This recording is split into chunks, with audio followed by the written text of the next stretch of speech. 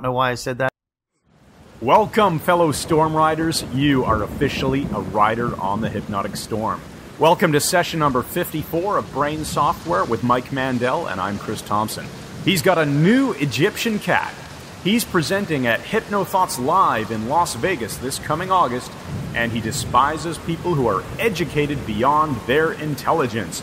Please welcome to the center of the virtual hypnotic octagon, Mike Mandel. Yes, Chris. Good to be back as always, ladies and gentlemen, boys and girls, and rich people out there. I don't know why I said that. Just looking for another thing to say. And Hilarious. Poor people as well who can afford computers and podcasts. Anyway, we are said back. Enriched. Enriched. People who will be enriched by our discussions. Well, we are back is the bottom line. Yes. And yes, I do have a new Egyptian cat. He's an Egyptian Mao, and some people consider them to be the oldest species of cat. So he was 12 weeks old when I got him. He's about 14 weeks old now, and he's the best friend of my Bengal cat. So the two of them are friends together, and being an Ilurophile, it works very well over here. Also, let's talk about Hypnothoughts, though, Chris. Yes. And Las Vegas. Do you want to explain what this is? Yeah, definitely. I mean, this is something kind of cool. So we have taken note that over the last couple of years, Scott Sandlin, who is the founder of Hypnothoughts.com, which is I would say the biggest hypnosis discussion forum in the world. And it's a good site. And he's been putting together a conference that's been growing in leaps and bounds. And it's very reasonably priced, i.e. like $300 or something for 3 days. And you get all of the training that's included in there with the price and a few meals and et cetera. And it's done in August, I should say. In August, in Vegas, where flights to Vegas are cheap and hotel rooms in August, of course, are incredibly cheap. And maybe we should explain why they are, Chris. Do you know why because they're it's so cheap? Because it's so hot. Degrees. Yeah, I mean, it's really hot. It's not the ideal tourist time of year to go there. So it's a great time for people who are on a budget to save some money and go to a conference. Anyway, all that to say, Mike and I have taken notice of the growing popularity of that conference. We support the idea of giving away great quality information. So we put in your name, Mike, as a speaker, and you've been asked to present for two 1-hour sessions. And we're going to do that, and we're going to have a lot of fun, and we're going to give away some stuff to people who show up to the trainings. Yes, we will. And let's say, Scott Sandlin does a great job with this. He's drawing in people from all over the world. Hypnothoughts Live is growing by leaps and bounds, and we applaud his forward thinking in bringing together people from a lot of different hypnotic backgrounds, a lot of different theories and schools, and you will literally be able to see a couple of dozen speakers. Well, you can't be everywhere at once. I'm sure some of the events are happening concurrently, and you will be paying your own hotel and so on. But check out the website, Hypnothoughts Live 2015. And like I said, that isn't until, or as Chris said, it's not until August, but we think it's going to be a phenomenal event. And we are hoping a lot of our hypnotic storm riders show up with a huge show of force and just have an absolute blast. Absolutely. It's going to be a great time. So that's what's going on in our world. The other thing, I guess, to quickly mention is I want to apologize in advance here because that doesn't even make sense. Apologize in advance, does it? Our May hypnosis training for 2015, the live class, it's not quite sold out right now, but I am still going through the waiting list, and there are still several people on that waiting list, and I think I have something like 4 spots right now. So in other words, we're not going to be able to make a public announcement and say, hey, the doors are open, you can go and register for our May 2015 Architecture of Hypnosis class. Unfortunately, every single spot will be gone by the time I get through the waiting list. So if you're interested, you're best to just send me an email and get on the next waiting list. It seems like unless we grow our class size a little bit, we're going to disappoint more people than I care to disappoint. Right. But thankfully, we've got the online training. We've got the Mike Mandel Hypnosis Academy up and running. It's fantastic. People are loving it. So join. You will love it. We are starting to do monthly. Well, I don't know if we'll keep doing them every month, but we've been doing webinars talking about some of this stuff and then doing. Chris, did we ever dream that the live training would sell out 7-8 months in advance? It's just crazy. No, and I think a lot of it has to do with the podcast because we're doing this, what I consider to be world-class awesome content, free training. It's totally free, the podcast, and a lot of people are, of course, listening to it and then reporting back to us that, this is how they found us and they've come to the class. So right, and we love hearing from you. You people out there, the number of emails we get from people who just listen to the podcast, you're not even in the online academy, nothing, but you say you've gotten some life-changing information from it, and nothing makes us happier than when people take this stuff and actually apply it. Right, we love that. So all of that. Let's not spend too much time. Well, let's not spend any classes. Yeah, but so we did say we wanted to comment to everyone listening. Send us an email if you want to get on any of the waiting lists, or I should start calling them notification lists for classes, because we're already getting people who want to take the graphology training and the mindscaping training, wondering when the next ones are. Usually we do mindscaping once a year in June, graphology once a year in September. We may push up the dates if we get enough people emailing us, but get on the website, MikeMandelHypnosis.com. You'll see the training tab. You'll see the little button where you can send us a notification email that you want to be on the Chris list. Will keep track of all of these things for you. Exactly. Once I know that you're interested, we will send out emails to you. So, okay, that's enough of the paperwork / whatever you want to call it. Right. Housekeeping items. Yeah. Housekeeping, that's the better term. So where are we going to go today with the podcast itself? Well, we've actually got quite a lot of content that we want to cover in this podcast, including your ego state theory discussion, which we'll save towards the end. And this I think this is going to blow a lot of your minds for those of you out there who are doing hypnosis or interested in self-work or interested in helping others in any form. But let's get through some of the Q&A first, because we have a few questions that came in. First one, let's address a question from Jeff. He's a recent podcast listener, and he's been binge listening to all of the podcasts, which seems to happen quite frequently. A lot of people tell us they've done that. And he had some questions. One of them was that in an early podcast, you talked about how you can't make someone do something that violates their moral code using hypnosis. But what seemed to conflict with that is our discussion of how you hypnotized a waiter to accept a Toronto Public Library card as payment for lunch, which we talked about in prior episodes. So just to quickly recap that, it was part of a TV show. There was a film crew there. The waiter didn't know that it was about hypnosis, but you essentially used conversational hypnosis techniques on the poor fellow and had him post-hypnotically accept a library card in place of a credit card for Right, and lunch. we have this on video. I think you said that you plan to put it in the online academy for some of our students. I keep saying that. I have so much work to do, but I'll get it done eventually. But yes, we have the actual footage, and it's quite hilarious. So, I'll tell you how we answer this, Chris, because basically this is an example of what Ernst Hilgard called the hidden observer. And to pre-frame even that, remember that everything with hypnosis is context. As soon as you put context into the equation, what is occurring then makes sense. So in a stage show, it is a context where people are expected to behave in unusual and bizarre ways. That's why they're on stage to begin with. And even if they are skeptics as to whether or not hypnosis will actually occur, the very fact of them volunteering indicates a willingness to go along with what's happening to some degree. So there is a context made available for people to do crazy things. So now let's transfer the context to the Dominion Hotel Toronto when I got the waiter to take a library card as payment. Now, as you said, he did not know that we were shooting a documentary on hypnosis. He just knew that he was serving a table where we had permission to film and that he might be on camera at some times. So right away, his guard is up, or at least his curiosity state is going to be fired. It'll be in the executive. He's wondering what's happening here. It has now created a context that is an unusual one. This is not people just sitting in a restaurant having lunch. This is people sitting in a restaurant having a conversation while they are being filmed, and he's being filmed. So does that make sense to you? Right away, we've made an unusual context. Well, absolutely. And I think that the hidden observer during hypnosis, which I imagine you're going to get to, is aware of the fact that you're probably not a criminal breaking the law when there's a film crew there. Exactly where I'm going with it. The hidden observer, in Hilgard's theory, I think from 1977, is the idea that even if you hypnotize someone to get hypnotic, let's say, cancellation of the hearing sense, so the person will respond exactly as someone who is deaf. And I believe some studies have indicated that even if you check the brainwaves, there is no spike when there's a sudden noise that indicates a startle reflex. So you've hypnotically removed the ability to hear. Now, here's where the problem comes in. It's one of the usual paradoxes of hypnosis.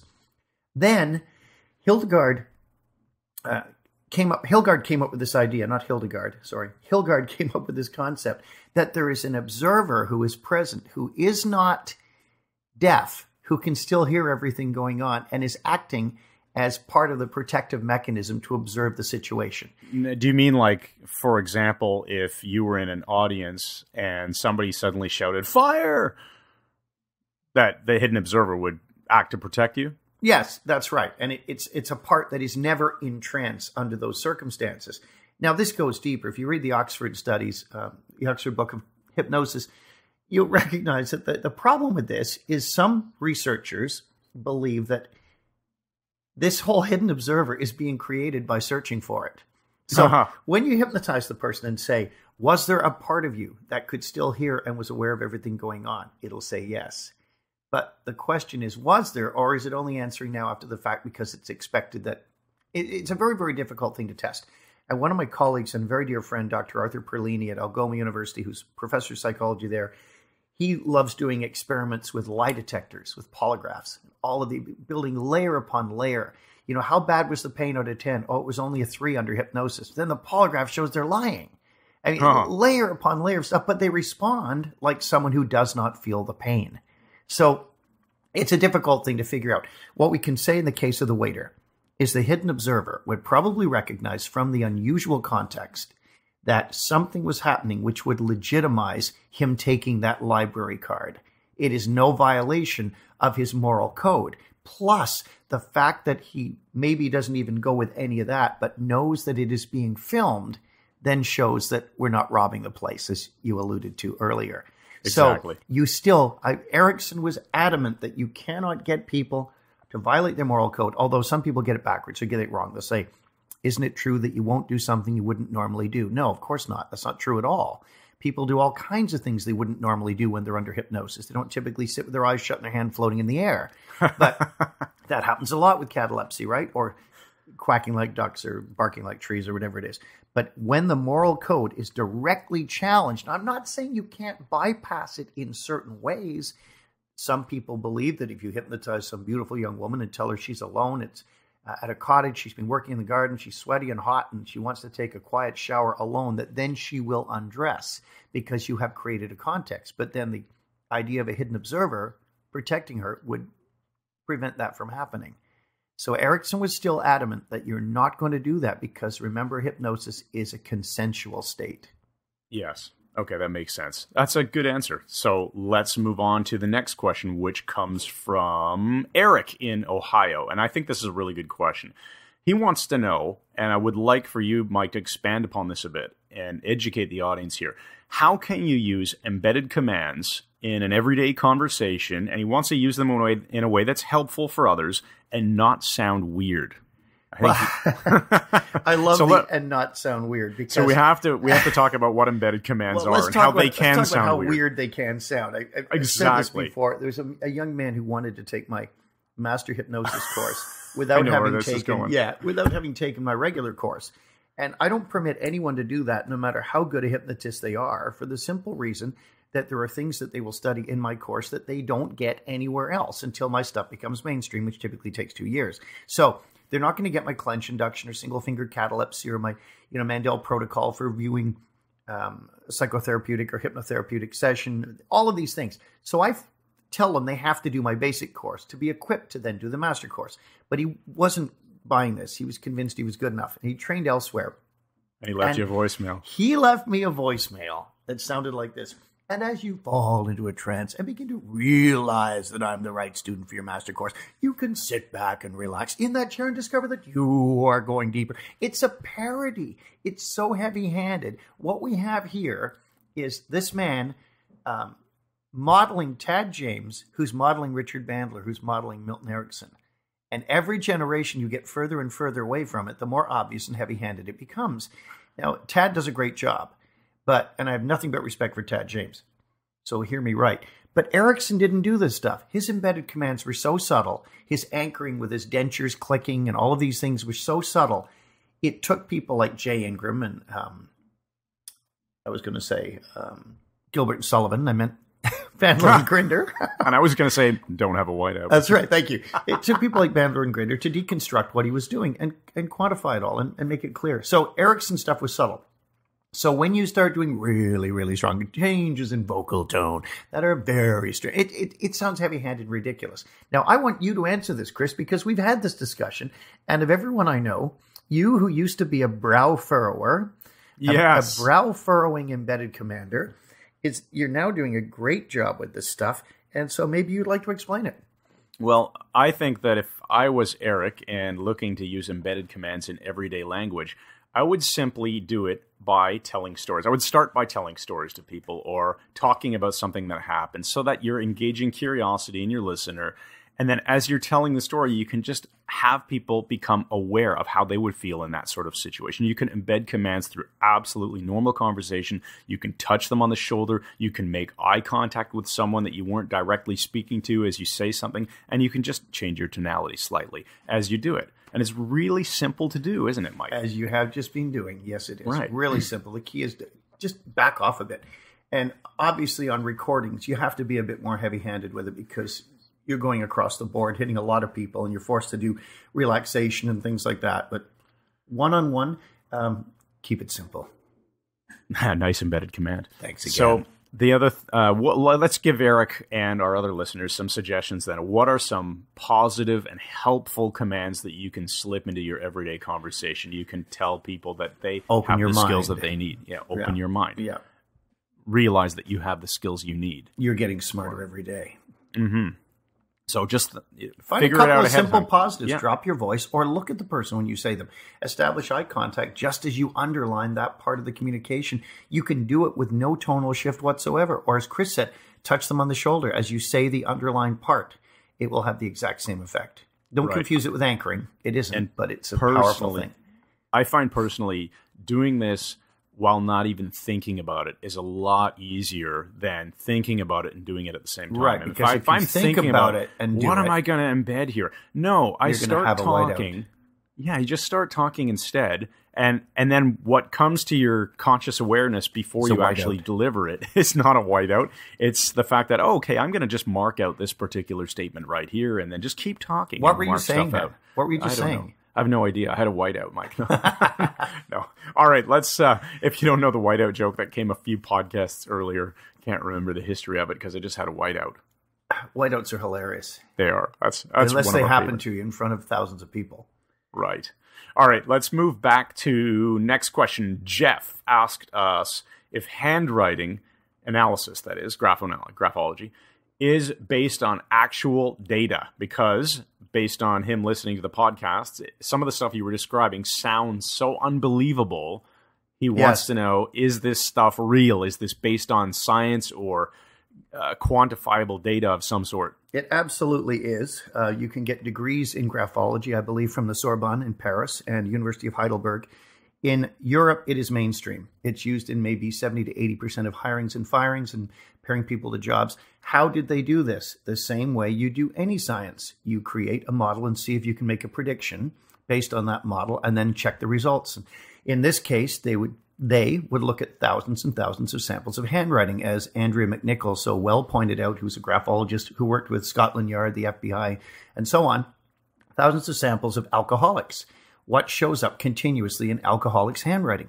Thousands of samples of people who are clinically depressed, thousands of samples of people with criminality. And then they began to determine which elements were consistent in the form of the handwriting itself, which were indicative of the personality. And over time, because it's no longer a new science, I mean, like optics, it's been around for a very long time, hundreds of years, they were able to discover which things were repeated in handwriting, which could be used as a predictive element. So if I see the literary D, I know the person has writing ability, whether or not they're using it. If I see very high T bars that are long and heavyweight, I know this person reaches for the sky with their goals. And that's a funny one, Chris, because I do a lot of forensic keynotes with forensic graphology, as you know, and also forensic hypnosis, speaking in the university circuit, Cambridge College, St. Clair College, different colleges and universities around Canada so far. And the results have been amazing because I've never had one kid say to me, "You're wrong." If anything, they're always they're shocked when I talk to them. And one guy who I believe he had cerebral palsy, He was quite disabled, but was a student there. He showed me his handwriting. And the number one trait, the first thing I do is I look for an overview. What's the first thing that jumps out at me? And the T bars were really, really high, and the small letter T were very long and heavy and were pointed upward. So that shows me someone with high goals, optimism, enthusiasm, someone who's reaching for the frickin' sky with his goals. Now, I'm looking at this guy in front of me, and if I was to say logically that would be true, I wouldn't even have said it to him because it wouldn't make any sense looking at him that would be the case. But it turns out that this guy ran for school president, even with a cerebral palsy. He didn't get elected, but he worked behind the scenes. He got on the committee. He just pushes and pushes and is always extending himself past what is considered possible for him. And it showed up in his handwriting. So in answer to his question, the short answer is yes, it's based on large samples and making predictions based on those samples, scientific model as always. And like any other science, then you can make predictions based on the model. Awesome. That's fantastic. Okay, let's go to the next one, which is probably the last question we'll be able to do. And then we've got to talk about this ego state integration protocol that you have. So next question is also from Jeff. Is it possible to become a hypnotherapist without a psychology degree? This is a really good question. That's a great degree. I know you want to talk about this. Yeah, great question. It's not only possible, it's the most likely case. There are movements worldwide to attempt to restrict hypnotists and restrict hypnotherapy so that only doctors and psychologists and psychiatrists can practice it, which is ludicrous because most doctors, psychologists, and psychiatrists are not trained in hypnosis. It's like saying only dentists can practice it. Well, dentists aren't typically trained in hypnosis. So the people I believe who should be doing hypnosis are hypnotists. So regardless of whether you're have a degree in auto mechanics or, psychology or whatever, maybe a degree in psychology will help you put some sort of context or packaging around what you're doing. You'll be able to treat more serious things or whatever. And again, I'm in no way saying take a weekend-long course and then go and attempt to treat schizophrenics. Nothing like that. But I am saying that the best people to do hypnosis are hypnotists because that's what we do. It does make sense. I mean, as brilliant of a psychologist as you can be, if you just take a 2-day course or something and then start practicing without any experience doing it, you're not going to be very good, right? And the fact that you have a psychology degree really is no more relevant to the situation as, say, a bricklayer who installs your furnace. Right. They're both related. They're both related to home construction, say. Right. So what, right? I mean, bricklayers, as far as I know, don't study heating, ventilation, and air conditioning. Right. I'm glad you clarified that because I was going to say, who the heck put your furnace in? A bricklayer? That's totally weird. Bricklayers put up wallpaper. That's it. So where are we going with this, Chris? Okay, so that's the question. Well, let's talk about the title. We've talked about this before. Hang on, sorry to interrupt you. Let's back it up here. Sure. Some of the best hypnotists in the direct paradigm. So Milton Erickson was a psychiatrist. Let's take nothing away from Milton. As you know, I'm a huge Erickson fan. So, which meant being a psychiatrist, he was also an MD. But and we're not saying that having another degree outside of the field of hypnosis is a bad thing. Absolutely it's not. Look, absolutely not. We have students who are medical doctors. An anesthesiologist in Australia, Michael in Australia, Matthias in Boston is an MD. Gary Petroshenko in California, in Los Angeles, is an MD and a pain management specialist. So we have doctors who are training with us to do these things. But a lot of great hypnotists like Dave Ellman, Gil Boyne, Charles Tebbets, these were people who had learned a powerful set of skills and had learned to help people and set them free from all sorts of problems, apart from the fact that they were not psychologists or psychiatrists. Yeah, did you say Dave Ellman there? I think you did. Dave Ellman, absolutely. Yeah, of course. So, perfect example. So, bottom line is anyone can become a hypnotist. Not everyone should use the label hypnotherapist. That's becoming no one should work beyond their abilities. And absolutely. Get some good training. But doesn't matter what your background is, computer programmer, car mechanic, newspaper delivery boy, cable guy, doctor, dentist, lawyer. Okay, Chris, I think you've named about 400 different jobs. You're turning it into a Ken Sweatman story. All right, thanks. So orthodontist, so I think that makes perfect sense. Now, the other thing here to mention, Mike, of course, is that hypnosis, what we're finding from the Academy, our online students, is probably about a 50-50 mix of people who are genuinely interested in learning hypnosis to do hypnosis, and those who are just so curious because it's so related. It is so related to every aspect of communication in your life. Well, yeah, I mean, I'm going to be on another podcast, a different one. As you know, they're recording it next week. I've been asked to go on this one from Europe. And one of the questions is, like, what is my definition of hypnosis? Well, it really depends. Is that Adams? Yes, that's right. Okay. And I'm back to thinking, Chris, that hypnosis is an extremely effective form of communication and an amplifier of human experience. And if we think of it in those terms, I think we're probably pretty safe with putting a good label on it that makes sense. Yeah. Okay, perfect. All right, do you want to move into ego state theory and the Mandel ego state integration protocol? I think this is going to require a good 10 minutes. Okay. Let's do it. We'll make this podcast a tiny bit longer than normal. Just so people can sort of see where we're going. Those of you who are therapists, hypnotherapists, or psychotherapists will probably find this interesting because I've created a new protocol, and I'm not just putting it out there and making the protocol available, but I will tell you about it. It's a very specific system that has to be run. I've spent a lot of time studying ego state theory and going back to the work of Federn, who was a compatriot of Freud, then to Watkins and Watkins, and then Gordon Emerson out of Australia. A lot of key people have written extensively and lectured extensively on this idea that our personality is made of parts. And whereas with someone who's MPD or DID, dissociative identity disorder, multiple personality disorder, whatever you want to call it, those parts often aren't aware of each other. They don't have good communication lines with each other. But the rest of us have about 5 to 15 personality parts that we use on a daily basis, although we may actually have hundreds of them. And there is a thing called the executive, which is basically conscious awareness. And these parts are not imaginary. They're part of the physical structure of the brain through axon growth and dendrite growth and running these patterns over and over and over, ingrain them in the brain. So they're part of the physical structure of the brain, and they're digital. So when you're running one of these personality parts, it's the one that is in the executive at that time.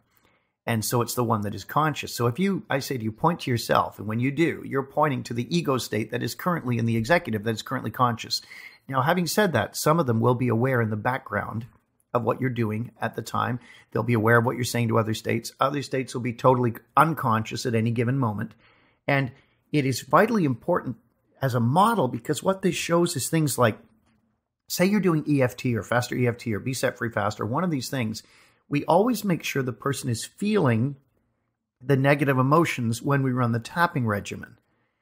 Otherwise, we will run into those times when you tap yourself to death, you almost bruise yourself, and the problem isn't going away. Well, ego state theory explains this. See, what's happening is the state that is in the executive is not the vaded or damaged state. It's an intellectual state. Well, if I see snakes, I get upset. And, if I go golfing. But it's not the one that's damaged. You've got to get the snake state into the executive by saying, tell me an actual time it happened when you freaked out. I mean, this kind of thing. Okay, let me ask you for a clarification point here, because for people who are hearing this for the first time, ego state. An ego state, what you would, let's say you were going to label that state that's afraid of snakes. What would you call it? Just so we can give it a label and understand what the different states are. Call it the snake fear state. The snake fear state, okay. Whatever it is. As opposed to, say, the confident public speaker state. Sure, and that's one of the problems. People can be confident with their family, talking, they're relaxed and comfortable. Then they're in front of an audience and they're not comfortable. They're frightened or terrified, whatever, because they have the wrong state in the executive at that time to handle the situation. Okay, so go ahead, Chris. Okay, there isn't some list of states that exist. It's really context specific, and each person is going to come up with their own idea of which states exist for them. And some of them will be childlike and innocent, and that's not the one you want on the surface. If you're giving a presentation to a group of bikers, you want the right one for the situation. And one of the things I've taught people to do is have an assertive state in the executive instead of an aggressive one. An aggressive one will ramp things up too much. But you keep the aggressive one so that if you're attacked by a pack of dogs or some psycho in an alleyway, the aggressive one, through the instigation of the assertive one, now takes the executive instantly, and that's the one that'll save your life. That's the one you want there. So part of this is all about getting the right state in the executive at the right time, making sure they're not conflicted with each other. Because when you say something like, or when one says, oh, I hate it when I do that. I wish I could quit drinking. Whatever it is, you're hearing a conflict between two or more ego states. One wants to keep drinking for some reason. One wants to stop it because of health reasons. It's all different. You have an ego state that tells you when you're tired, one that monitors when you should eat. They do all of these different things. So essentially, anytime you say that you want to do something, but you behave in a different way, right? There's a you conflict. have an ego state conflict. Conflict, right? So the conflict has to be negotiated. Now, the pattern I've come up with that we taught at the last Architecture of Hypnosis course, just to the masters, and people like Nico from Strasbourg, France, and Ron Grebler in Toronto, and Pap. I mean, all these people studied it and got amazing results with it. Is the basic idea, Chris, is Emerson points out and others point out that everyone seems to have one overriding ego state that is the most spiritual, the wisest, most empowering state of all. That's entire purpose is to help this person have some purpose and live a good life. The good thing about that state is all the other ego states will listen to it. It's got this authority, which is interesting. So the protocol I've come up with and developed, and we're going to be getting out there more and more, is using hypnosis to access this overriding wisdom state, and then having it design a committee according to a specific paradigm that seeks out vaded, injured ego states, helps them heal, finds ego states that are in conflict, gets them getting along with each other, finds ego states that are taking the executive when they shouldn't, giving them different tasks, and doing this all below the threshold of conscious awareness. And the person's life just starts getting better in leaps and bounds, and it's mind-blowing. So that sounds really cool. So the idea here is you're finding like the alpha state. I'm thinking when I say alpha, I mean like an alpha male in a pack of wolves. I know what you mean. Yeah. Even that's a bit strong. It's more a wisdom state, and it's one the others will listen to, because ego states all love being in the executive, and they all love to be appreciated. And when they are nurtured and loved and talked to by the other states, even at an unconscious level, we can bring them back into the fold. And then once this program is set up hypnotically, it's a simple matter of going back into trance yourself and checking in with them. And over time, they're finding and integrating more and more of these states. And it's astounding what happens. I worked with Lisa on this program, one of our master hypnotists who's a scientist, engineer like Chris. And she was at the pub with us all afterwards at the last night of the training. And she suddenly had to leave. And she told me the next day she could feel something happening under the surface and just wanted to get away from people. And she said she realizes now that a lot of this integration was happening beneath the surface as the states were being brought back into the fold. Interesting. And as we become integrated, all of us, which is incumbent upon us to do, these states will begin to be healed and conflicts will break, and we'll get the right states in the executive when we need them. And that is integration.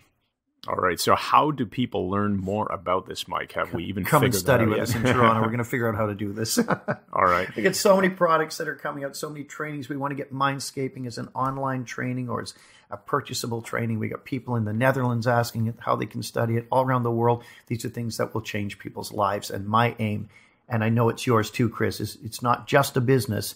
It's a calling with us. We like people to have better lives. So let me give you the empowering question for today's podcast. Go for it. My empowering question for all of you listening, and some of you specifically, is what are you going to do in 2015 that will absolutely improve the quality of your life? What are you going to do in 2015 that will absolutely improve the quality of your life? That is a darn good question. Let's put some serious thought to it. So for those of you listening, before we do our closing metaphor, I want to remind you to visit MikeMandelHypnosis.com. You will find that you can join our mailing list, get a free copy of the Brain Software ebook, which is fantastic. And of course, we just finished filming and posting for availability the video version of that, which will be made available to people. Haven't figured out exactly how I'm going to do that yet, but that will be made available to you. So MikeMandelHypnosis.com. Get on our mailing list. Check out the courses. Send us a notification if you want to be on a waiting list. And make sure you go to iTunes as well and leave a rating and a review for this podcast so we can get the message out to the global world. Redundancy. Nice redundancy. I love it. Beautiful. All right. Closing metaphor time. Here's the metaphor for today, Chris. It's not a long one, but it's a deep one. And it basically is one of the most formative parts of my life. I think you've heard it before. Many years ago when I was a kid, we used to go camping virtually every weekend. My parents were camping junkies. and they had one of those small Coleman stoves. And the story is, even when we were in England, when I'm too young to remember, I was too young to remember, my sister was quite young at the time, my parents would take forever to make a 30, 40-mile journey in the car. A, because the car would be breaking down constantly, and B, because when the car wasn't breaking down, they would celebrate by pulling over and making tea on this Coleman stove. Remember I said I saw my dad sitting with a slide rule at a table with charts he'd made, and he was actually logging the date he thought he would drink his 1 millionth cup of tea. I mean, hilarious guy. So he called his slide rule a guessing stick. He said, I can't be sure of the date, but this is going to be pretty close. Well, anyway, my parents were true English eccentrics, Chris. There's no doubt about it. So they would go camping on the weekends, even when it was pouring rain. Now, you know I'm a rain fanatic, so I didn't mind that so much. But setting up a tent in the rain, a big, heavy canvas tent, is less than pleasant experience. 9 by 12, soaking wet, clinging around your head. And then the Coleman stove set up and the tea. Well, anyway, we were camping at the Sandbanks Park. And I must have been about 12. And this was a formative moment in my life because a lot of people's tents had been burglarized over the weekend.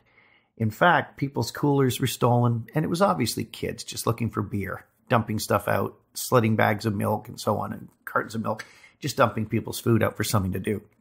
We never saw anyone. But in the night, one night, I suddenly woke up because my dad thought someone was unzipping our tent to get in. And it was me and my mother and I on sleeping bags, on air mattresses, camp cots. And my dad heard someone, he thought, I'm sure he imagined it, unzipping the tent to get in. And here's my father, my protector. And what did he do?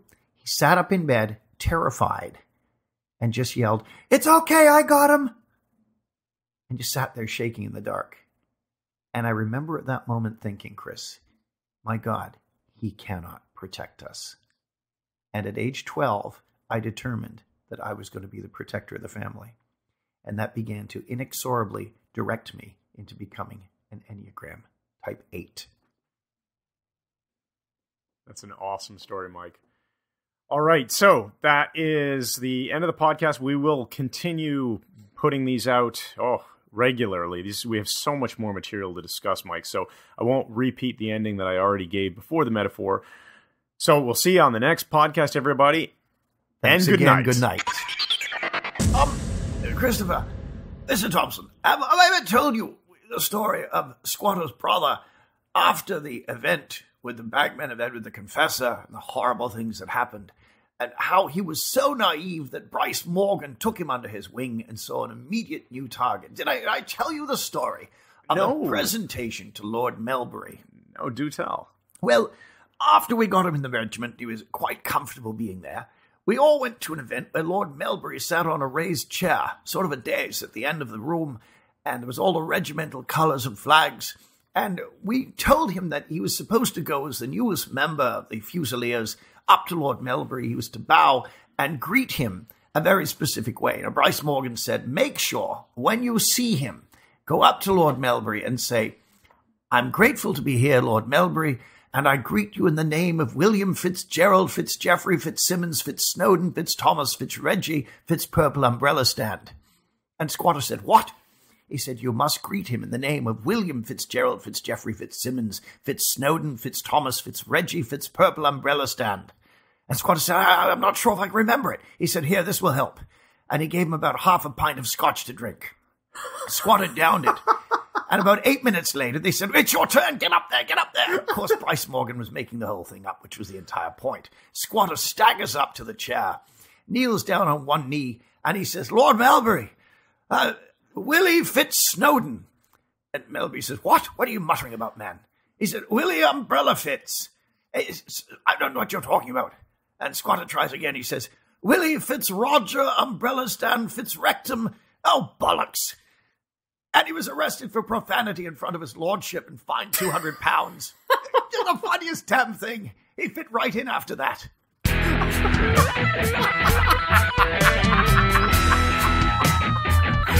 Oh.